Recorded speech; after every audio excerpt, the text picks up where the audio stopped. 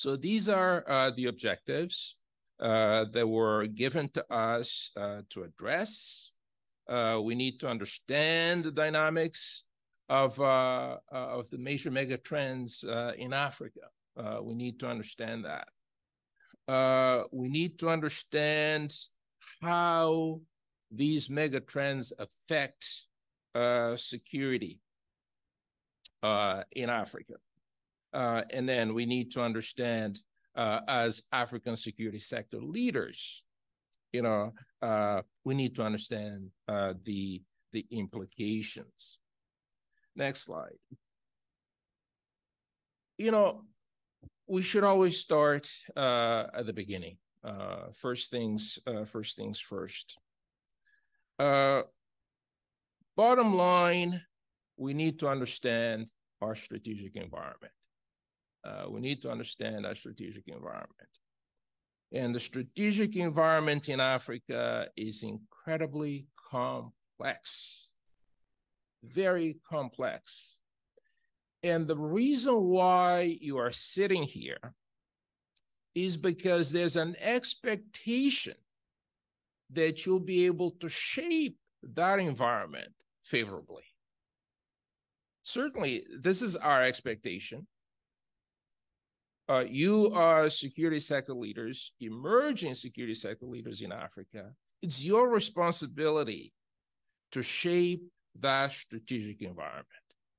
And for you to shape it, you need to understand it first. You need to understand it first. Is it easy? Absolutely not. It's an incredibly, incredibly difficult task.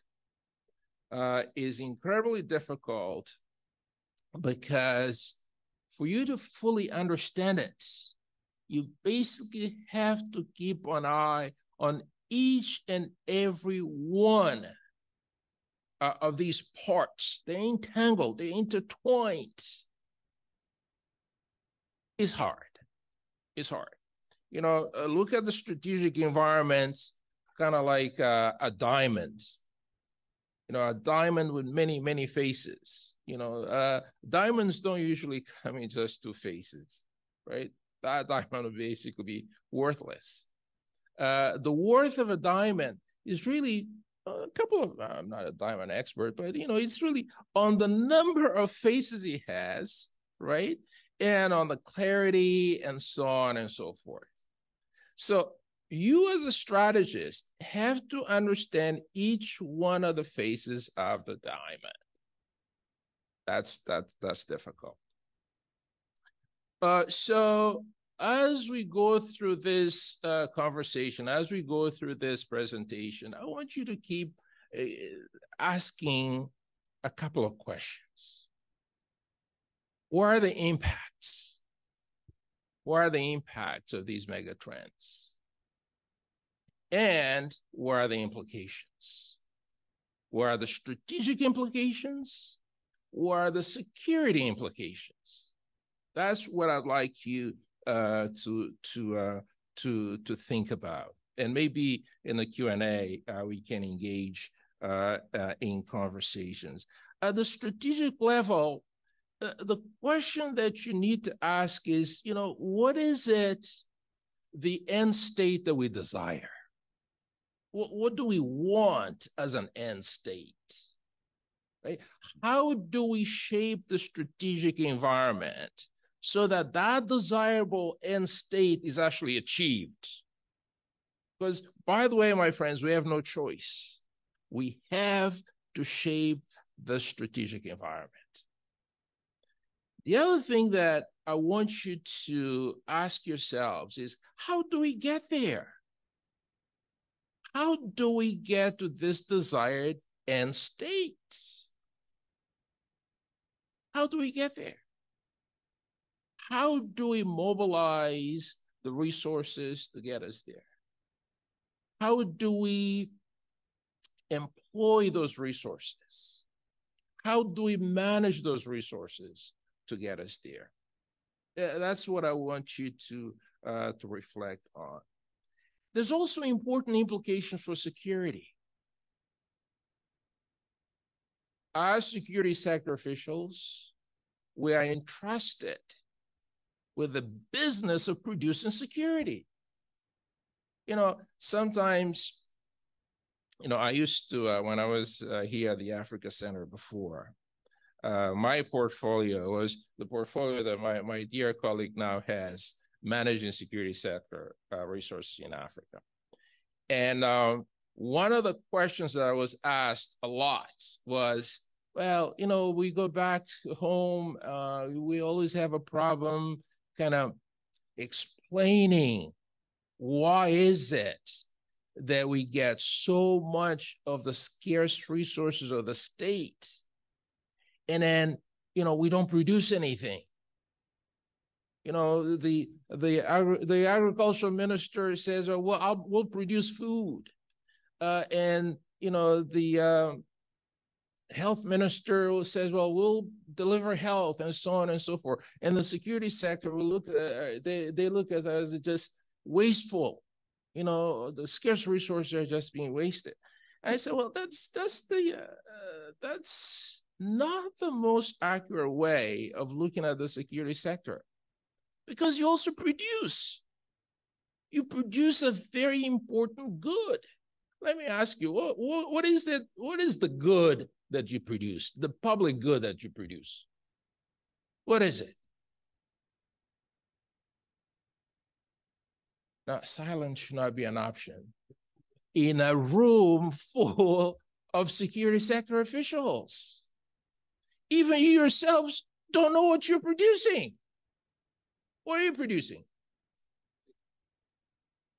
Almost. Security. You must be French. You produce security. You produce security. Without security, nothing really works. Nothing works. Security is to the nation what oxygen is to the body, right? Without it, the nation cannot function. The nation collapses. So we need to think about the security implications of some of these mega trends that we are talking about. Next slide. So Dr. Resnick already covered this. Demographic change, Africa population, let's just put it this way, it's increasing very, very rapidly. Very, very, very rapidly. Over the last century, African population has increased tenfold. This is incredible. It just keeps growing, By 2050, conservative figures, 2.5 billion, right? It could be more. And get this, by mid-century, 25% of the global population, African. 25% of the African population, African. Next slide. And what's more interesting is the median age. Look at Japan, 48. China, 38. India, you get to Nigeria, the median age is 18. 18. This is incredible. And the fertility rates are also very, very high. Next slide. What are some of the security implications? Well, high birth rates will add pressure on scarce resources. The resources are already scarce. Now you have more mouths to feed. Now you have more citizens to educate. You have to provide healthcare. You have to provide everything, because the citizens, the expectation is that they're coming into this world to have a good life. we don't bring human beings into this world to suffer, right? Now, so this is important implications. How are you going to distribute the resources? Your inability to do so may have consequences. The consequences could be violence. The consequences could be conflict.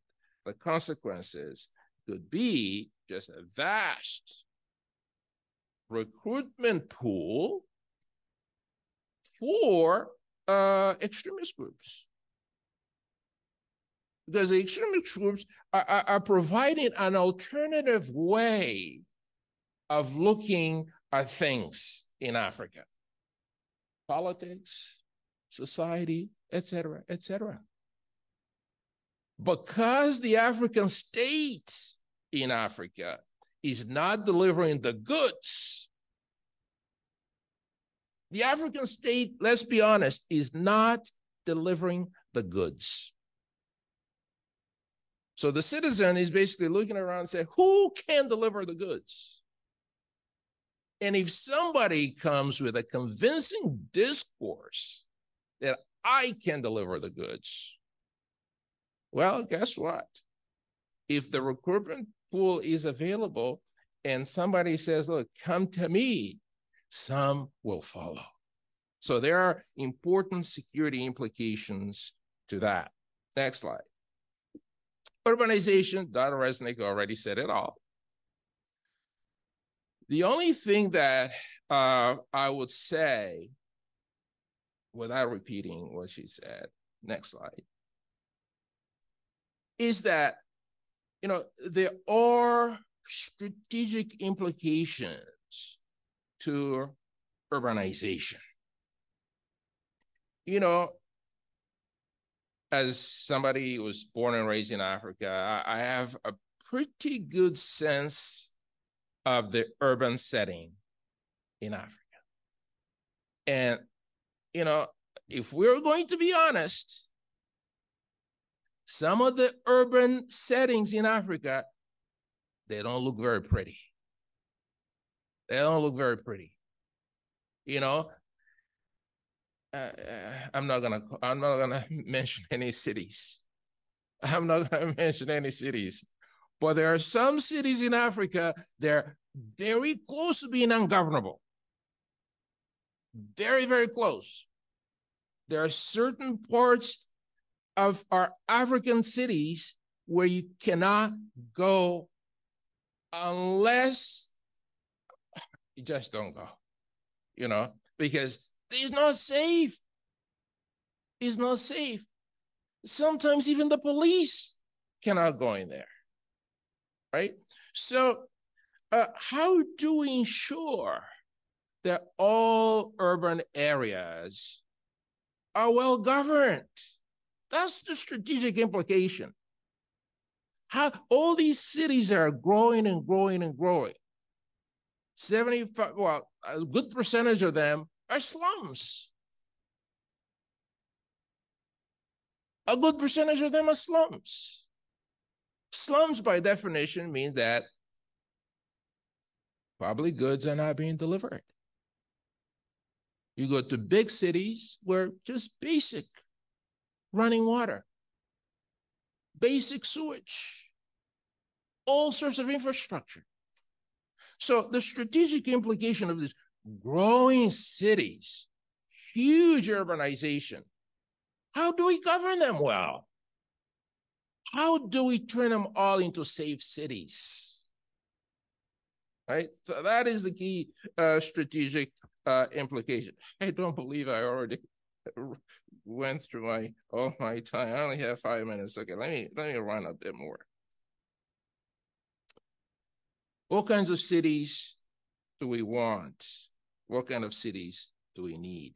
These are the strategic implications. The security implications is, how do we ensure that all cities are go areas? There's no-go places in cities. That is something that affects us all citizens. Next slide. The rising middle class, again, this was discussed. Next slide. Suffices to say that the middle class in Africa is rising very, very quickly. I was able to find figures for 1980, 90, 2000, 2010. My colleagues and I spent a whole day trying to find data for 2020. We couldn't find data for 2020. It's just again one of the things about doing working on Africa. Sometimes data is hard to find. What you get the point. The middle class is growing very quickly. Next slide. Next slide. The characteristics of the African middle class are there also. Next slide. The strategic implications of a growing middle class. You know, we know intuitively that the middle class is key to development. The middle class is key to development. You know, that's why, and development, it's key to many things. Stability, prosperity, peace, and so on and so forth. None of that. There's no way you can get to peace without development. No way. Right? There's no way you can get to security without development. So the middle class is basically, let's call the middle class the development champion. The middle class is focused on development for reasons that you know well. So development and good governance also. Let's not forget good governance. The middle class, they champion good governance better than anybody. So these are a couple of the strategic implications of a growing middle class. They will be making demands. They will be making demands. Give me more security. Give me more development. Give me more public goods. So you need to listen to the middle class. You need to listen to the middle class. You know, there are also security implications of a growing middle class. You know, the middle class is incredibly sensitive to turmoil. You know, there's nothing that the middle class abhors more than turmoil, violence, insecurity, and all of that. The whole category, the whole family. The middle class, the middle class will run the other way. So if on the one hand, the middle class is absolutely critical to development and security and peace and so on, the middle class will run away from insecurities. So your main role as a security sector official is to make sure that you have the conditions for the middle class to feel secure, to feel happy, so that the middle class can do what it does best. They'll promote prosperity, development, good governance, and so on and so forth. So take care of your middle class. Climate change, next slide. This was already covered. Suffices to say that, next slide, climate change can halt or reverse development. Next slide. You know, these are some of the pressing challenges in Africa. Next slide. You know, there are already conflicts, as Dr. Resnick was talking about. They are connected to climate change. We've seen communities that used to get along, all of a sudden now they're fighting. Communities that would live side by side, capturing synergies, all of a sudden they are turning guns to each other. So there are strategic implications of that. There are security implications of that. Increased scarcity of food and water, it was already mentioned. When on top of that, you have unemployed youth, you really have a really terrible combustible mix. Next slide to just conclude, because I only have a couple of minutes. You know, emerging technologies were already mentioned. But I'm very, very concerned about the second bullet, disinformation and misinformation in Africa. You know, we all know that just about, when we go to Africa, just about everybody carries a cell phone. And Africans, people elsewhere have embraced technologies to advance their condition, to improve their condition. But that phone they carry, it's also can be used as a weapon by countries,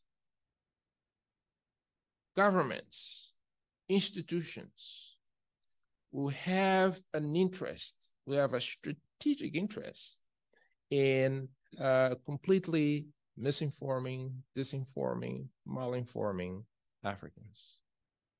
So that what we believe to be real, it actually is not. What we believe to be the truth is actually not. So, and this can have very important strategic implications in Africa. Already has. You know, as some of our allies who have had for a very long time a solid presence in Africa. All of a sudden, their presence is not very understood anymore. Their presence is not very welcome anymore. And they're looking around and say, well, what happened? What happened? What happened was that a certain weapon that was almost invisible was used very effectively. And the use of that weapon has changed, has altered the strategic environment. So we need to pay attention, especially to this connection with social media, information, disinformation. Because we're in a bit of a conundrum. On one hand, we want an open society. Yet on the other hand, the openness of the society can be used to destabilize the society. How do we, as security sector officials, handle that? How do we do that? I don't have the answers, but at least we'll be together for 3 weeks so that together we can find some of the answers to these very, very pressing strategic and security issues. Dr. Mewa, that's it for me. Thank you all.